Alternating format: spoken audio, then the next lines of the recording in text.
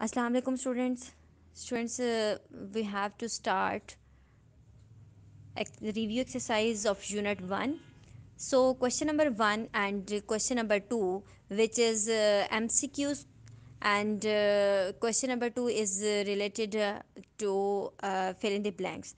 So in MCQs, choose correct option, and in fill in the blanks, write appropriate word.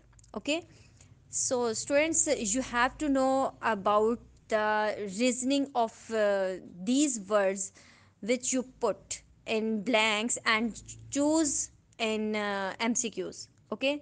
And must complete your homework, and मैं कल check करूँगी class में, मुझे PDF मत send करना, ठीक है? सो आप लोग का होमवर्क कंप्लीट होना चाहिए, और आपको रीजनिंग पता होनी चाहिए कि ये क्यों आया है, क्यों आप लोगों ने ये वर्ड लिखा है, क्यों ये वर्ड एमसीक्यूज़ में ये वाला ऑप्शन चूज़ किया है। अगर दूसरा नहीं किया तो वो क्यों नहीं किया, ठीक है?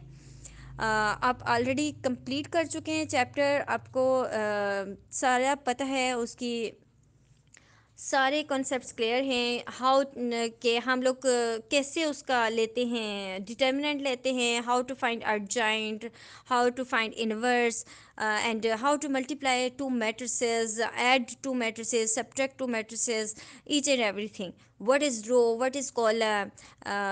सो आपने तमाम आप लोग कर चुके हैं कॉन्सेप्ट। सिर्फ अब रिव्यू एक्सरसाइज क्या होती है कि आपने पीछे से जो किया होता है उसको कवर अप करने के लिए रिव्यू एक्सरसाइज होती है। सो आपने सब ने खुद करनी है, और इसकी रीजनिंग आप लोग को आनी चाहिए। कल आपसे क्लास में क्वेश्चनिंग होगी। Thank you.